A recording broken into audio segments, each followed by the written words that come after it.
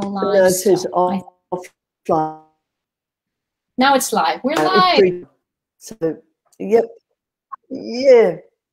Good morning, folks. Good morning from Australia. This morning, unfortunately, Tova is unable to connect. Hopefully during the morning, she will find a way to get in. But in the meantime, we've got Tzippi Moss. Now, Tzippi is a coach, and she's also a EMDR therapist. Am I right? You are, as well. Yes. Yep. Yeah, she has a wonderful story about walking the trail in Israel. It's an amazing, I think it's about 1,000-kilometer trail, and she and her husband and children walked that trail to raise funds for ALS.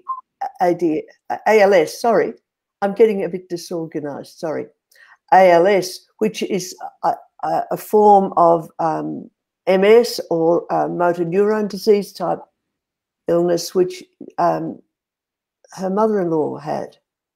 And they raised a large amount of money, and that was able to be put into research. But please let me hand over to Tzippi, because she's got the real story. I'm just repeating what I know. So welcome. And please, first of all, tell us a little bit about yourself, what motivated you to do this, and the results of it. And then I've got lots of lovely questions about the stars and about being present on the earth and being present to the universe. So please go ahead. My pleasure. So first of all, for those of you who may be joining in other parts of the world, just wanted to let you know that it is 10 p.m. here in Jerusalem. So speaking of stars, Rose, there are stars in the heavens above me right now. And it's a pleasure to be here. Hopefully Tova will join us as well from Israel. But in the meantime, to all of you that are out there, I want to thank you for joining us, no matter what time of day it is, either morning, afternoon, or evening. And I'm excited to share a bit of the story. So first of all, you had mentioned ALS. ALS is Lou Gehrig's disease. It is different than MS, but it's interesting, Rose, that you mentioned MS, because the story of why my husband and my son, you mentioned children, I do have a daughter as well. She did not join us on that 1,000-kilometer journey. Because I thought she did. No, she was very, very pregnant at the time that we started. And okay. And so it was impossible for her to join us. But our son, who was a 12th grader, and my husband and myself set out to do this 1,000-kilometer trail that begins in the northern part of Israel at a place called Kibbutz Dan, or Tel Dan, is one of the archaeological sites there. And it weaves its way through the country, a real zigzag, until you get to the southern border with Egypt in Eilat. Now, actually, you can do the trail in either direction. I just want to give people a little bit of a sense of the geography here. So this 1,000-kilometer trail, which is known as being one of the top 20 long-distance trails in the country, according to National Geographic, you would do it. You would start it depending on what season, either north or south. In the north, you would begin in the fall because you want to move away from the rains. And if you're starting it in the spring, you want to move away from that incredible heat that you've got coming off of the desert. Over half of Israel is desert, so you want to move away from that incredibly hot weather. And you asked, why did we do it? So as I mentioned, my mother-in-law died of ALS. And my sister-in-law had MS, and she eventually died of MS after we finished the trail. But my mother-in-law died not long before this decision was made. And my husband is an Israeli tour guide and makes his living from his legs, literally. He literally takes people walking through the land, also on buses, of course, but walking through the land. And his sister, who had MS, she used to be somebody who was very, very active physically. She used to teach water aerobics and other forms of exercise. So she was very physical, and we know what it's like for people to face a chronic illness, especially difficult ones like MS or ALS. We also know what it means for people to deal with chronic pain. My father-in-law was in a horrific car accident years before, and he suffered from chronic pain. My dear mother had osteoarthritis, and so she too had chronic pain. On the other hand, one of the gifts when you witness people dealing with these kinds of things is it really teaches you to appreciate one's own body. So my husband said, maybe there's a message in this for me. If 3 out of my family, the members of my family are facing such difficult things and they can barely walk, maybe there's a message that I'm supposed to walk. He always wanted to do the Israel Trail. That was a dream of his. But he felt like maybe it needed to be combined with something larger, like charity. And what didn't mention, Beautiful. Yeah, he has one more sister who lives here in Israel, and she too makes her living from her physical body. She's a Pilates teacher. So there's this interesting story being woven on my husband's side of the family of people who dealt with real disability and chronic pain and illness, and the others in the family that made their living from their body and from walking and from exercise and things like that.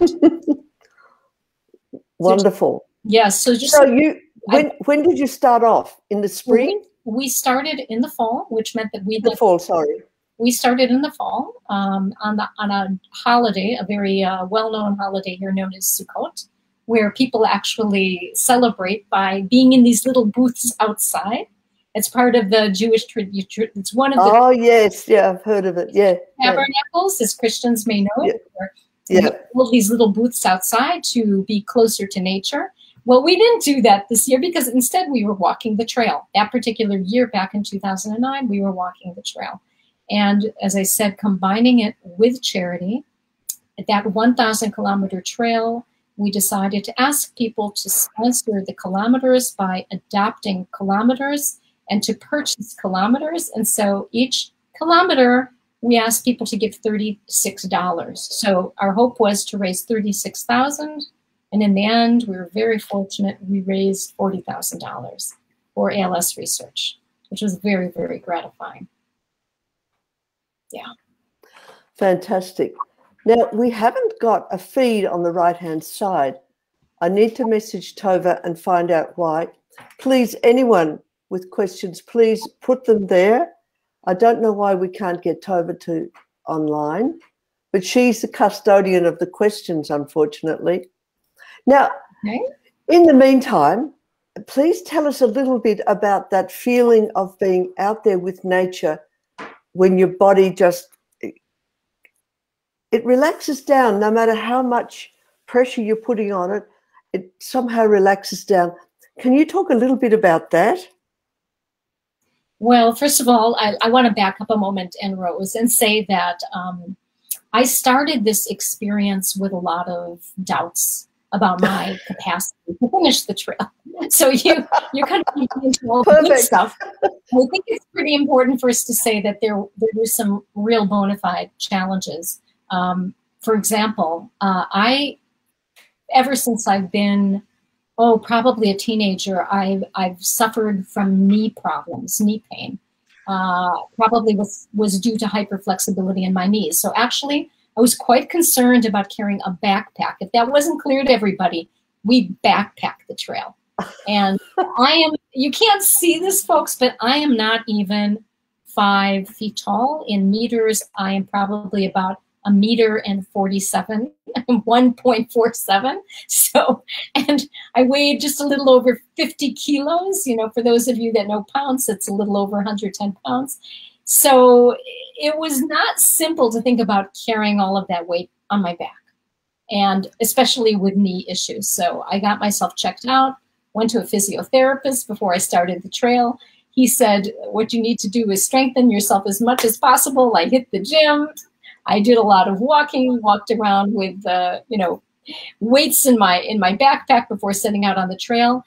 So I began with a lot of trepidation, especially when in the very beginning, we met other hikers who said, if you're exhausted now, just wait until you get to the desert, which is known as the really, really tough part. But I do have to say that those challenges at the same time that were really significant ended up being a godsend in certain ways, because you learn so much. You learn so much about yourself and your own capacity through the challenges of a long distance trek like that. And there is something invaluable that comes from using your body in a hard way. I think that we've become such a sedentary society today. And so much of our pain comes from not using our bodies as they were meant to be used. You know, I think our bodies crave being used physically. And here, most of us are spending too much of our time, like right now, in front of the computer. Yes, sitting, talking. Yeah. Did you feel like giving up as you were going? Did I feel like, say again? Giving up, yeah. Because you'd be going through towns and things like that, where you could easily get a taxi home.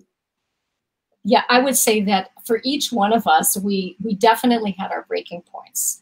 What I want to say is that the odds were a little bit against our making it to the very end of the trail, because the research and the stats say that out of every 10 people that plan to do the trail in one go, about 3 out of 10 make it. And we were 3, right? So the chances of all of us making it wasn't great. But the good news is, I'm going to jump you ahead now, you know, to the end of the trail. We did make it. We did make our charity goal.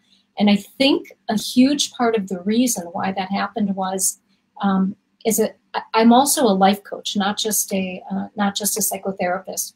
And in my coaching practice, I say to people over and over again, if you have an important goal, and what do I mean by important goal? If you have a vision, which is you know what it is you want to do, and you know why you want to do it, and the why is a burning desire in you, and that why not only serves you, but serves something beyond yourself. And in our case, we knew that we were walking it for people who couldn't walk, people who didn't have the capacity to walk. Oh, so you had a huge motivation. Huge motivation. Massive motivation. Yes. And so I will say that every single morning, when we got up in the morning, the first thing we did was we took our hiking poles and we took our hands, put our hands on one on top of the other, and we started the morning with a prayer that our footsteps would be safe, that we would make it to the end of the day, reminding ourselves who we were walking for. And when we had those moments of intense weariness or pain or exhaustion, we told ourselves, we can take another step. It's a choice, right? Yeah, just one more for the day, one more for the afternoon. Yeah. And the people we were walking for them, it's not a choice, right? They couldn't do it. They would love, I'm sure, to have been in our situation, which would have been to feel the pain, to be able to walk, to have blisters, to have pressure sores, to have pain in the back. They would have been joyful that if those had been their problems. So it really put things in perspective for us. Of course, yeah. And also the fundraising that you did, because you not only did you have the people who couldn't walk, but you also the people that were supporting you, that were your backup. So that, of course, creates more motivation, doesn't it? Not letting other people down. Oh, absolutely. That was absolutely true. And there's something to be said, too. The other motivation is once you start a journey like this, I mean, I'm now talking to everybody. I like you, I'm not seeing questions in the chat. So I hope, folks, that I'm able to anticipate the questions that you might be wondering and answer those. But when you take a journey, think about those of you out there in the audience, no matter whether your journey is something more akin to Thoreau, who basically journeyed in his backyard, or Abraham, our forefather Abraham, who you could say was the first Israel trail hiker. He hiked probably walked 5,000 kilometers through the Middle East. Any good journey, even if you stay in your home and you explore within, it changes you and it changes the world within you and the world outside of you. There's no doubt. Beautiful. Yeah. We call it character change. Oh, absolutely. I think I learned so much about myself, so much about my family. One of the questions I often say is, so what was it like to hike together as a family? I have to say I mentioned worrying about the physical challenges, but between you and me, Rose, I was really concerned about what was it going to do to our family dynamic. I mean, just imagine there we had our 12th grader son, 18 years old, right, who would be seeing his parents in not pretty situations. And a trip like this puts a lot of pressure on you, tremendous amount of pressure on you. And we didn't always behave well. That's the honest truth. I mean, I wrote a book. I'm going to show people. I wrote a book about this called Angels in Tahina. 18 lessons from, 18 lessons from hiking the Israel Trail. Yeah. And some of the lessons. Toba will put that on. Some of the lessons. On yes, thank you. our feed. If she's got, oh, here we are. She's already done it.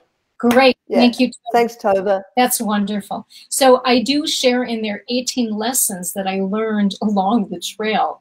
And one of them was both the challenges, but also the gifts of doing it with your loved ones. And when we initially started, people said, so where did you sleep? So about half of the time we were sleeping outside in a tent. And initially the plan was my husband and I were going to be in the tent, and my son said he was going to sleep under the stars in his sleeping bag. But he very quickly discovered that was not a good solution. The weather was not pleasant parts of the time, either extremely hot, so you don't want to be under, under the sun, bugs, wild animals.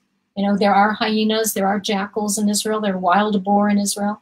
So he decided quite early on that he was better off being in this tent that was really more comfortable for two people. It ended up being a tent for the three of us. So just imagine me, a woman with two men who've been hiking the trail all day. Your feet are inside these boots. You take off the boots, the smelly socks, the smells, the intimacy, the challenges.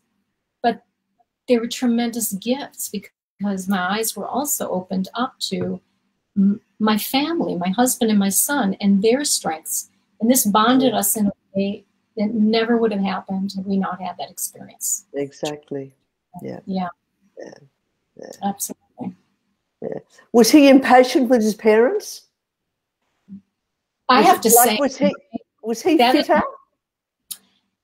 He was the opposite of that. I swear. I could have not, I'm going to joke now, but I could have nominated him for sainthood, how he put up with us and how patient he was. And honestly, he said it was one of the greatest experiences of his life.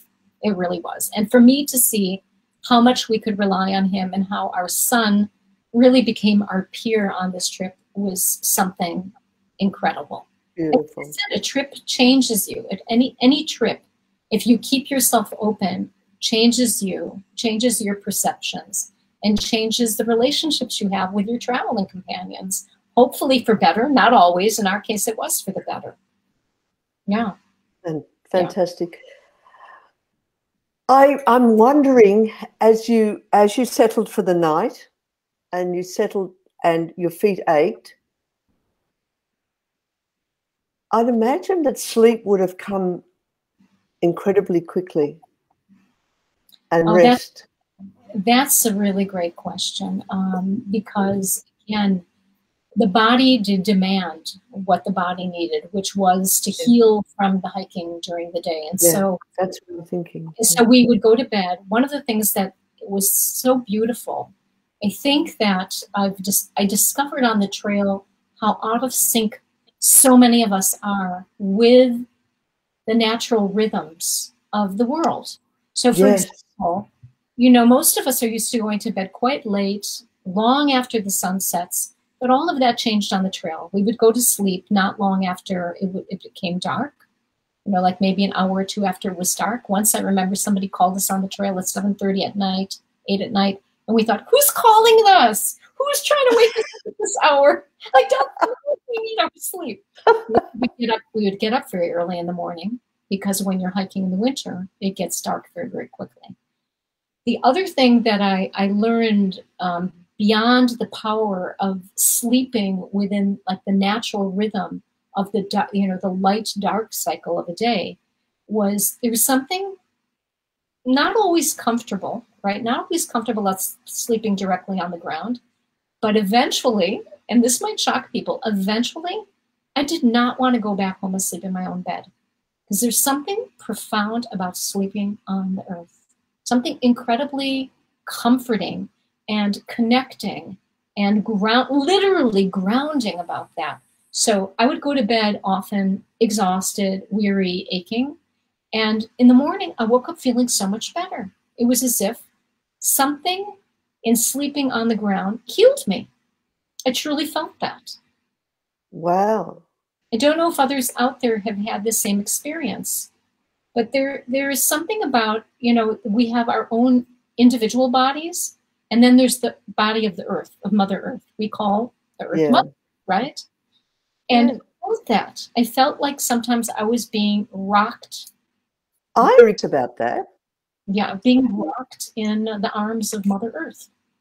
And I know that sounds sort of corny, and I probably wouldn't have believed it had I not slept, you know, about half of the time outside on this 2-month journey.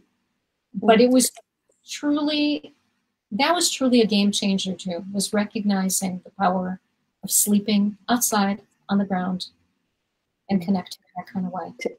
Tell me also about eating.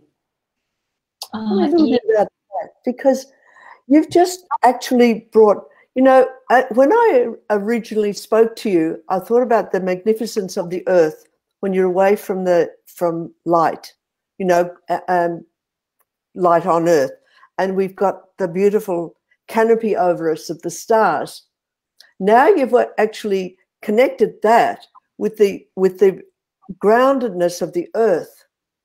And I thought, now let's have a look at how we fuel our bodies with energy, and what did you do and how did you cope with, I don't know, presume you built a campfire or something. What did you do to cook food? Yeah, that is such a profound question, because just as I said that we modern human beings have become, unfortunately, disconnected from the diurnal cycles, right, of light and dark, waking and sleeping. We've become also very disconnected from our hunger rhythms and what it really means to eat when we're hungry. Most of us eat because it's time to eat, or because we're bored, or we're angry, or we're upset. And I'll never forget something. My daughter, the one who was pregnant at the time and working, who couldn't join us, she also loves hiking. And I remember years before we did the trail, we went on a hiking trip together, and she saw what I was putting in my backpack in terms of food, and she was absolutely shocked. And I said, "What's the problem? We're going to need this." And she looked at me, she goes, "You don't understand. Once you're hiking all day long, your appetite is going to be different." I said, "Yeah, I know. I'm going to be very hungry after walking all day." She goes, "No, that is not how it works. You're going to see your body's going to shift, and you're going to be less hungry." So this was a trip that we took, about a 3-day hiking trip. And we ended up ditching a huge amount of the food. She was absolutely right that our hunger cycles totally changed. And there's something about using your body. Like I said, the body is almost aching to be used, and the more you use it, it seems like the more it regulates your appetite. It's like counterintuitive, I think, to most people, but that's what we experienced. So for me, typically, I'd get up in the morning very early. I could not even think about eating until after I had walked for about 1.5 to 2 hours. I was not hungry when I first got up. Our meals were very, very light meals, just to give people an idea. You know, breakfast, you have to carry everything on your back, right? And we're talking, as I mentioned, Israel, which unlike a lot of the other long distance trails, does not have a lot of water spots or water supplies. So we're well, that was my initial thought when you told me you were walking through the desert, because I know when I went down into that desert part of Israel, there's nothing, only mountains and sand and some date palms. Yeah, so imagine you've got to carry water often, you know, to take you throughout most of the day, sometimes even longer than that. So we were carrying at least 4 liters of water to 6 liters of water a day, which is the equivalent of 4 to 6 kilos just in water alone, which meant that you've got to think very hard about the food you're taking, very hard about when it comes to that. So the food had to be dense, calorie rich, and as light as possible. So it was things in the morning like nuts, dried fruits. Why is the book called Angels and Tahina? The Tahina part is Tahina, or as many people in other parts of the world call it tahini, sesame paste, is very, very protein rich. And we traveled and ate tahina every single day, sometimes hummus, not too many fresh vegetables, except when we would run into angels, the other part, the title of the book, Angels and Tahina. Sometimes we just ran into good souls. A couple times people who were farming their own little plots of land and who saw us and very kindly just gifted us with fruits, with vegetables. That happened along the way. So meals were beautiful. simple. And at night, you know, we would cook and it would be a pot of lentils and rice or quinoa or something very, very simple like that. And the truth is, that was enough. It was enough. Yeah. But how did you, or did you bring a gas cooker with you, or what did you do? Yes, we had a small gas cooker with us. Okay. Every night, I mentioned, every night we would make meals out if we were camping out. About half of the time we weren't camping out, because one of the other beautiful experiences of the Israel Trail, and I must say, I know you talk a lot about healing with your community. So one of the things that was very healing for me was not just the land itself, but the remarkable people that we met along the way who challenged me and motivated me to want to be a better person, because the Israel Trail not only is unique in terms of its topography. My husband often jokes that, you know, you've got everything from waterfalls and streams in the north to stark deserts in the south. You know, you've got everything from, as I said, wild boar in the north to camels and hyenas. It's a real mix. So in this experience of hiking, you really rely on the goodness of other souls. And Israel's a remarkable network of somewhere between 400 to 500 trail angels.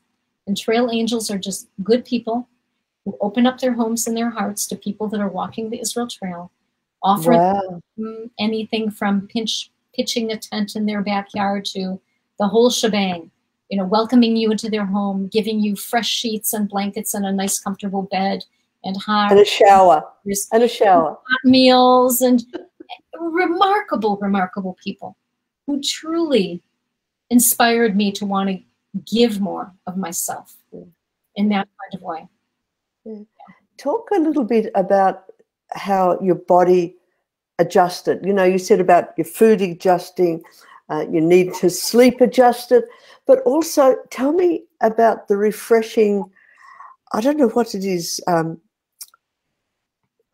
I use the word joy, but it's not joy. It's sort of like some resilience. And I'm trying to connect that to, you know, your knee joint pain. And I presume if you've got knee joint problems, you also had probably hip problems, and how you overcame that, and how that didn't, I presume it ended up not being a problem, I'm guessing. But tell me more.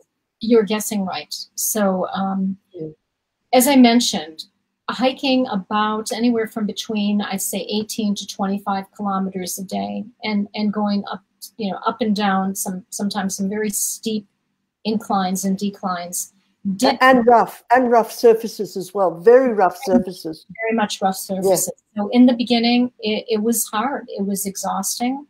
I would end the day sometimes feeling like my feet had been pounded into hamburger, like they really felt that. My everything hurt, not just my knees, my whole body hurt. But over time, I can't tell you exactly when it started, but I remember, you know, in the beginning, we adjusted by stretching a lot, by taking off our shoes, airing out, you know, taking off socks, airing out our feet, making a point of stopping every, I don't know, hour and a half or every few hours or so to take a break. At some point, things shifted. And again, it was as if the more we worked our bodies, the more our bodies began to work for us. And at some point, there was really no more knee pain. My knee pain just disappeared. Part of that, I would say part of that had to do, maybe the biggest part of it had to do with, again, working the body so hard. I mean, a lot of times, I'll never forget something the physiotherapist said to me when I first went to him about my concerns with my knees. He said, listen, pain is something that you have to learn to work with. And I say this to the people that are out there in your audience listening. He said, you know, there are people who have real physical issues and they don't experience pain. And there are other people without physical issues that do experience pain. So there's a strong emotional and psychological component to it. So he said, so just explore your body's boundaries. He says, if you're feeling pain for more than 24 hours, then pull back. you know, as you're getting your body into shape. This is when I was going out to the gym to work out. And he says, and when you're on the trail also, like, be kind to your body. Yes, allow it to rest, but allow yourself to push beyond the pain. Because he said a lot of times what happens, and this is very true, is that we guard ourselves against pain rather than allowing ourselves to explore. Like, obviously, we hook that up with fear, don't we?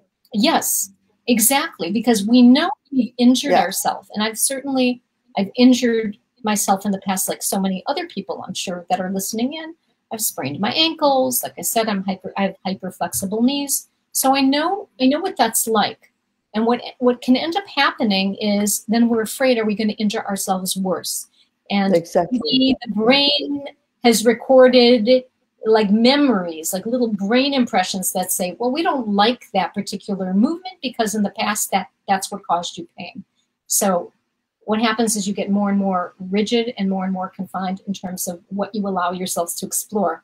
So here's what happened. I allowed myself to explore the length and breadth of the country of Israel, you know, the place that I'd been living since 1979. I started hiking at the Israel Trail in 2009, so that was quite a bit later. But not only was I exploring my country, I was exploring my body in ways that I never had before, right? I was exploring Mother Earth and my own mother's body in a way that I had never had an opportunity to do before, and play with those boundaries, and which was fascinating. Do you think also that the challenges prevented you from thinking about your pain? So well, if you think about us with chronic pain, and you think when you're protecting yourself, like you've got a bad back or bad leg, you know, you've got sciatica, and you're protecting yourself from that, but when you're doing that hike, you've actually got to move whether or not it hurts or not.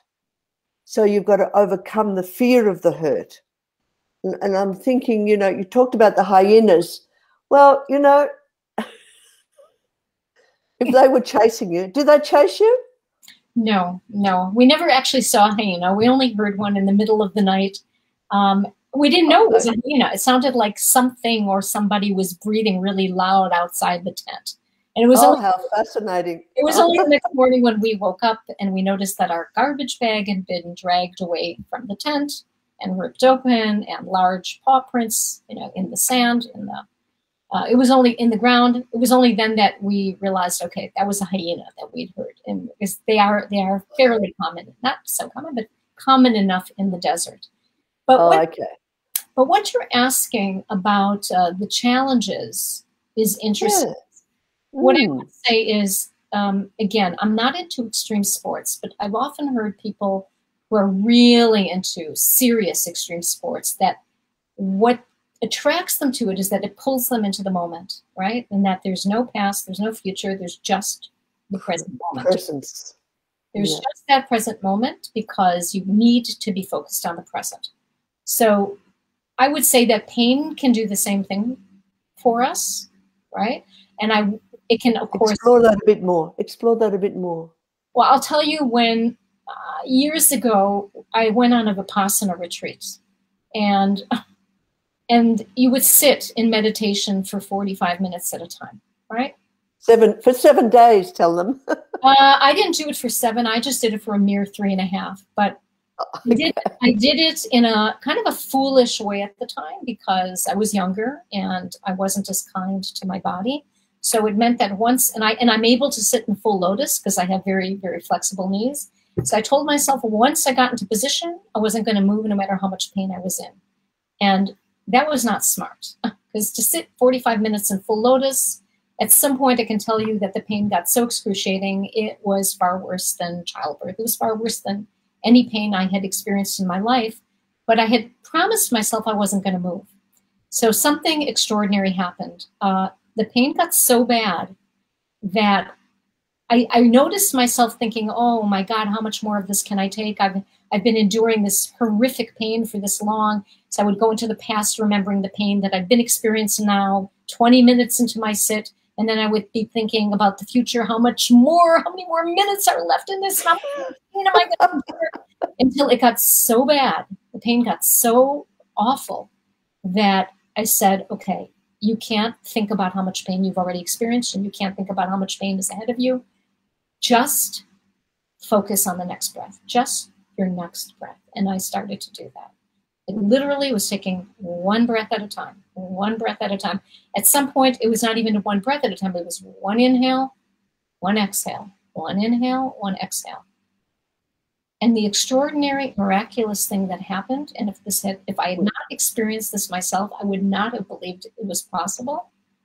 Like this, at some point, the pain disappeared. It was gone, and it did not come back. And I remember. Okay, so through the breathing, can we talk about that for a few moments? So through the breathing, you were able to dispel the pain when you did that Vipassana retreat.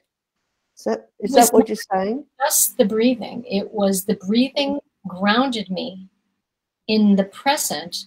And at some point, being grounded in the present, it truly was as if the past and the future disappeared. They weren't there anymore. Exist. They did not exist. So there was something. That's the gift, I think, of our breath, right? That it gives us the possibility of being fully present, although often we take it for granted. And I mean, that's one of the things that probably a lot of people now during this pandemic, so many people experience breathing problems. So suddenly they became extremely focused on their breath because it became so difficult to breathe.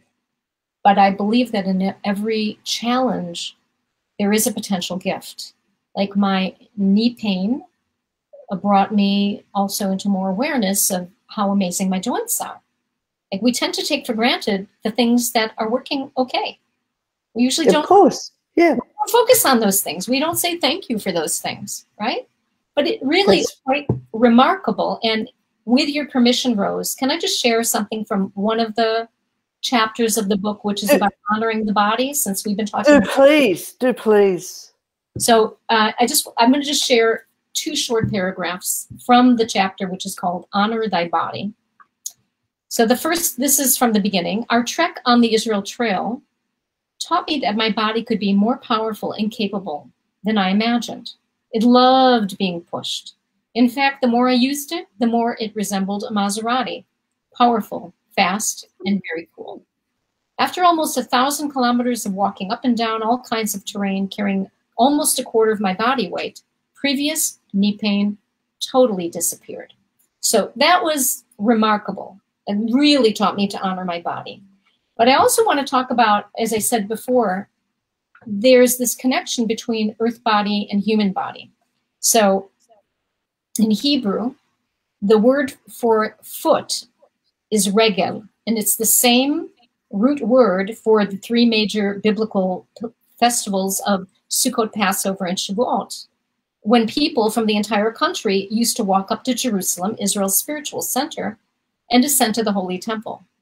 Rav Kook, a famous 20th century rabbi, said that even in our era, each step one takes in the land of Israel is a mitzvah, a divine commandment. To me, now this is for you, Rose, as you're an Australian, right? To me, this seems parallel to the Australian Aborigine walkabout, an adolescent rite of passage that traces the song lines of their ancestors.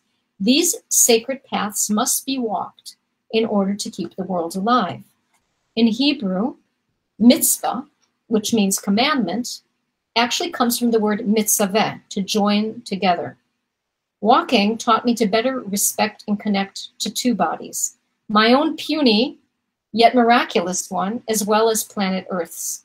What if this land really is a sacred scroll that each one of us etches with the soles of our miraculous feet? So that was for sure a lesson that walking, hiking, backpacking gave me, was this immense appreciation for myself as a physical human being and for planet Earth as this beautiful physical entity that honestly, I wish we were taking better care of. Just like we need to take better care of our own human bodies, we need to take care of planet Earth. And of the bigger story. Yes, yeah. My husband took our children through to the Simpson Desert when they were younger.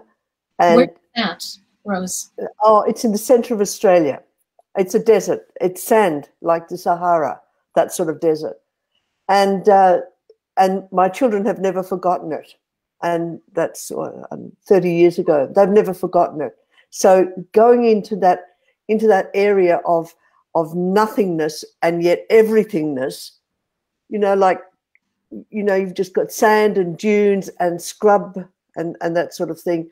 And well, we'd have dingoes, you know, wild dogs, but yeah, it's profound. And they still talk about being under the stars at night. And I think that's why I asked you about that in the first place, because I think that's that touching the earth and seeing the stars above us. And the stars in the outback are so close to us. It's beautiful. It's profound. And you're talking about that walking up to Jerusalem, which is on the top of a mountain. And to get there, you've got to go up a hill, whichever way you go from it, around it or whatever. It's up a hill. So yes. You're reaching to the stars, to the universe, really, aren't you? When you look at it like that. Yeah. Yeah. And there is a sense, on the one hand, of feeling very, very small, and at the same time, a sense of minute, really minute. Nothing in. When you look at the stars, we're smaller than ants, aren't we? Yes. Look, the reason that we thought that your story is so profound and so special is that when our audience and when our group of people think about their own journey, and even if it's only a small journey. I remember one person telling me he got from the house to the letterbox and back, and that's how he started his movement. It was painful, but he did it and he did it and he did it, and he got to the letterbox, and then he was able to go more, and then he was able to go down the street a bit, and gradually he brought his fear under control, brought his sort of sense of himself and his strength under control, and then his legs operated. It was just such a lovely story, and the way he described his recovery was just beautiful. So for all of us here that are watching, and we can't tell how many, and we've got no questions, but actually, in actual fact, you've actually answered all our questions, if you think about it, haven't you? Have I? No, I don't think probably by a long shot. I think you have. We've covered health, we've covered wellness, we've covered sleep, we've covered food, we've covered being under the stars, we've covered family relationships. What else was covered? And the spiritual journey you just brought in just now. You know what we have not covered though at all, Rose, and I think for people in the audience this may be important and significant. People that are dealing with, look, I am also trained as a medical coach, and people that are dealing with physical issues, whether it's a disability or whether it's chronic pain, and by the way, they're not alone in this. I think there's an enormous fear of death, okay? Oh, perfect, yes. And I'm assuming that is, look, I bring it up because clearly having had two people in our family, as my in-laws, who were dealing with terrible illnesses, MS and ALS. Certainly with my mother-in-law with her ALS, that's a terminal illness.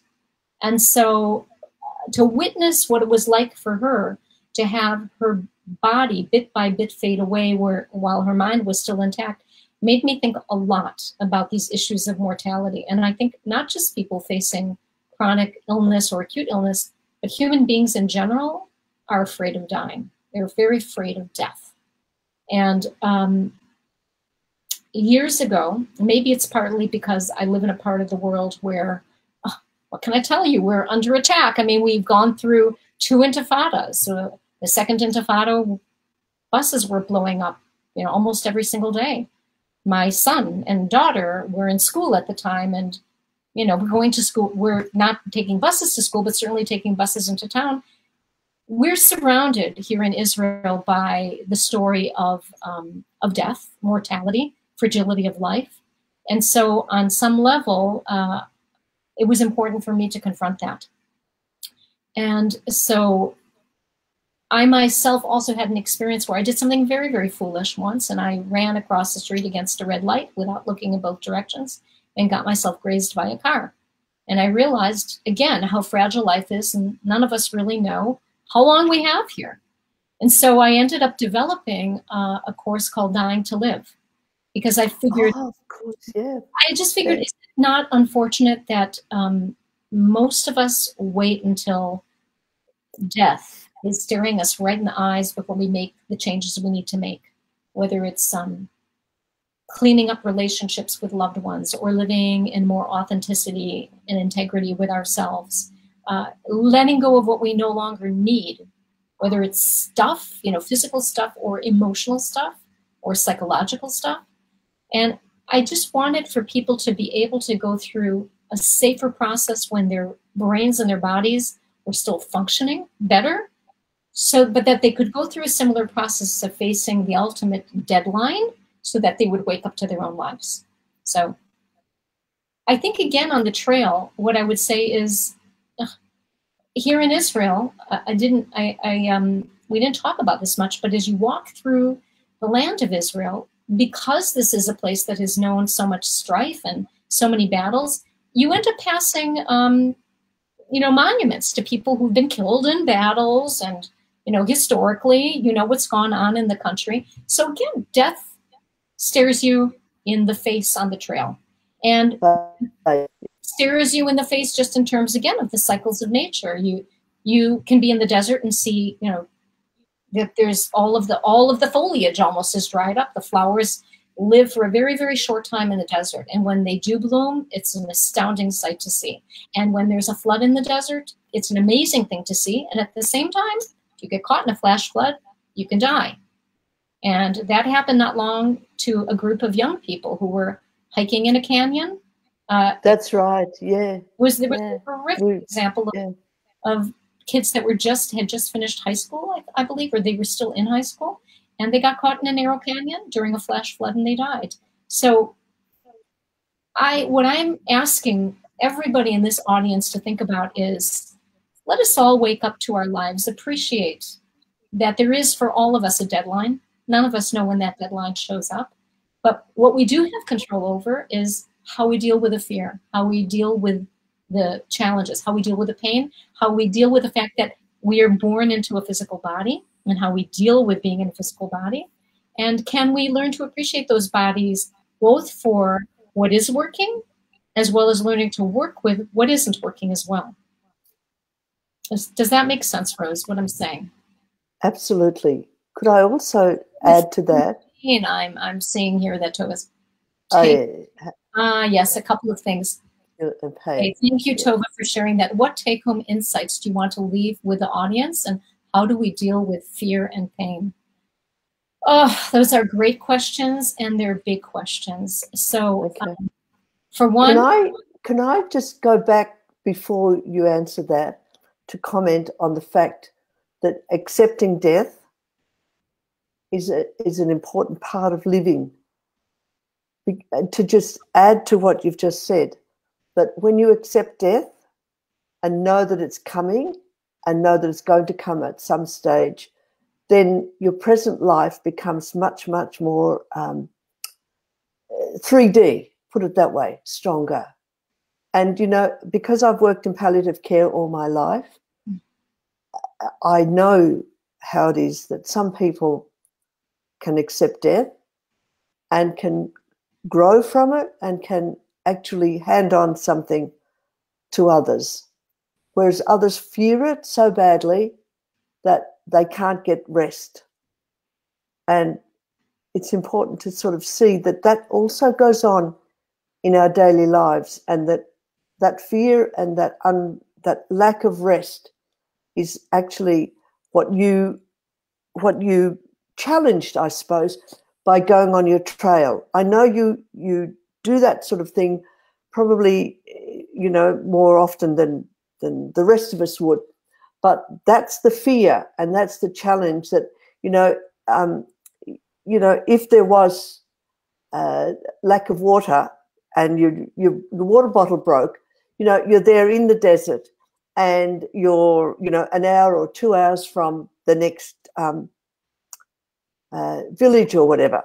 And I just thought you brought it into sort of like into reality as you spoke about the fact that you're away in the desert and you're surviving on what you've got. And in a way, I think that there's something about death and the end of our lives and the giving up of our human bodies to the earth is important to actually acknowledge and see. And I'm trying to sort of couple that with things like MS, ALS, motor neurone disease, all of those things. The person is fully aware, awake, and is actually seeing their bodies go down, down, down, down, down. And often their courage comes up, up, up. And, you know, it brings tears to the back of my eyes as I think of the people that I've nursed in this situation and how they've grown. Could you just, if you can, reflect on how your mother-in-law coped with the fact that she began to be unable to speak and to share her love and care with others? Could you just draw that out a little bit before you talk about take-home insights, please? There's a few things I still want to share. Well, I know it was very difficult for her. Yeah. With losing parts of her physical body bit by bit. She was a woman who had so much joy, so much zest for living. She really enjoyed the small things in life. You know, she loved to laugh. She loved to talk. She loved to walk. She loved to be out, you know, outside in nature. She took care of plants.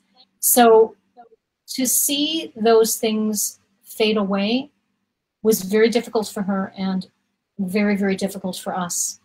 And at the same time, I remember the last time she said, and it was so hard to get these words out, right? This is before she started using a handheld machine to type, where it was important for her to be able to say, I love you. And yet it was so hard for her to vocalize those words. So difficult. But she was a huge teacher for me because, again, it was through her that I became aware of how easy it is to take the small and simple things for granted in life. And I think that this past year with the global pandemic, I think Corona has offered that. I'm not trying to minimize the real pain and tragedy that many, many people have experienced this last year with COVID. But any huge challenge in life does carry within it a potentially huge gift.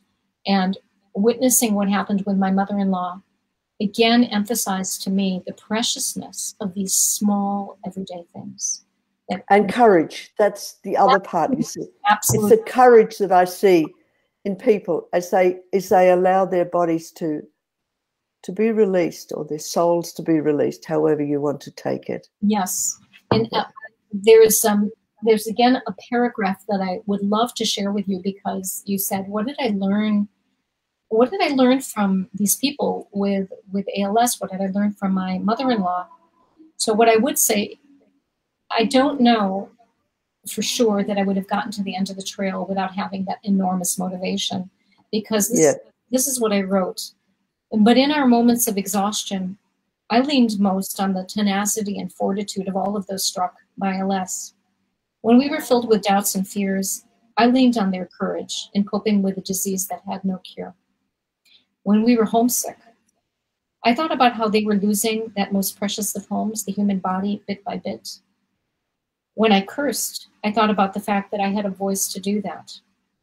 When our water supplies were low, I was grateful that I had the ability to sip the little that I had left. When my legs almost buckled from exhaustion, I considered how lucky I was that I could walk at all. We prayed every morning, putting our hands and hiking poles together, that our feet would be steady, our footsteps sure. And each day, we remembered those with ALS, many of whom could no longer walk or even stand, but were among the strongest, most upright people we knew. Like invisible hiking poles, they supported us and pushed us forward when our strength faltered and helped us reach the end of the trail. So the end of the trail is also, you know, we can think about the end of the trail as metaphorically the end of one's life too. So, right? It's fascinating for me to be talking about all of this during a year in which we're still dealing with a global pandemic.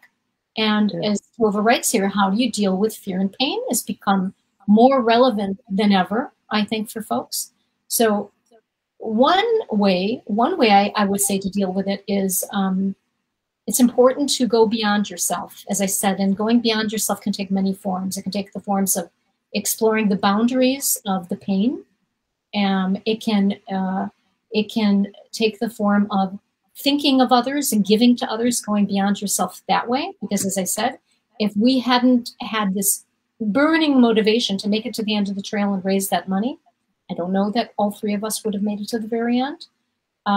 It's so important. I believe it's so important to, as I said, the place of miracles happens when you do something that you care about, but that also is going to benefit somebody else. So that would be one of the other takeaways, that one of the beautiful things I saw happening worldwide with COVID is that what lightened people's pain and fear was that they started caring about their neighbors, right? They started reaching out and volunteering and calling. That's a beautiful, beautiful thing. The other message I want to put out to people is the following, that Israel itself is a unique country in that, you know, in some ways it shouldn't be here, right? The country was kind of created out of the ashes of the Holocaust. One would say, you know, if you told people at the time of the Holocaust there's going to be a Jewish state, nobody would have believed that. They would have said that's impossible. So I want to talk just a moment, if we can, I don't know how much time we have left, but this intersection of what things really are possible and how do we define what's impossible? And is it possible that the impossible doesn't really exist? And we challenge that in a moment, right? And the reason I bring this up is that so many people, you know, they go to the doctor and the doctor gives them a diagnosis. And then they think to themselves, well, I can't do X, Y, Z anymore. And the doctor has told me that this isn't going to be possible, that this is possible, but this isn't possible. And I want to say to people, don't let anybody define that for you. It's important. Exactly. Yay. Don't let anybody define that for you, because there are so many things that I have seen firsthand, things that I witnessed on the trail, and I'm going to share one of them with you, which is just awesome. When we finished the trail, we were put up so graciously by a kibbutz north of Eilat called Kibbutz Keturah. And on Kibbutz Keturah, we were treated to a tour of the kibbutz. And we saw lots of amazing things there. They're doing, the technology in the desert is like beyond, beyond, beyond. It's just incredible. But it was there on Kibbutz Keturah that I met a really incredible being. I met Methuselah. Now, who is Methuselah? I'm not talking about the Methuselah from the Bible, but I am talking about a date palm that was germinated from a 2,000-year-old date seed that was found not far from Masada. Now, what's important for people to understand is two women PhD, two women doctors, right? Doctorate doctors, not medical doctors. They had this crazy dream. I'm not going to go into all the reasons as to why, although one of them felt like there are so many things out in nature that can heal us that haven't been explored. And she became curious when she herself was sick with an illness and she was helped by medicinals in India. She thought, well, why not try to explore what we've got here in Israel as well? And she became curious about what might be the properties inherent in ancient date palms. So she and these two women decided to try and do what botanists said was impossible, germinate a 2,000-year-old date seed. But guess what? They did. And at the time when we were introduced to Methuselah, they said, well, there's good news and there's bad news. That yes, we've succeeded in propagating this 2,000-year-old Judean date palm from a seed, but Methuselah is a male. So they had hoped that they would, mate Methuselah with a modern day date palm. At the time, I was thinking, oh, I hope they find a good wife for Methuselah. But what I couldn't have imagined at the time is they succeeded in germinating 6 other date seeds. And two of those date seeds. Female. And wow. They brought one of the females, they fertilized. The female was fertilized by Methuselah, the one named Hannah. And do you realize that this year, just this year, they harvested 111 dates from the marriage between Methuselah and Hannah?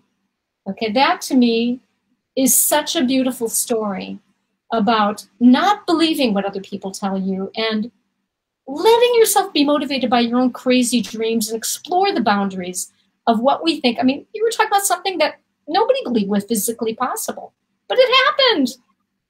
And literally, Wow. we get the fruits of this, the fruits of that experiment. So that would be the other thing I would wish to tell people is go ahead and dare to explore things that others have told you are not possible.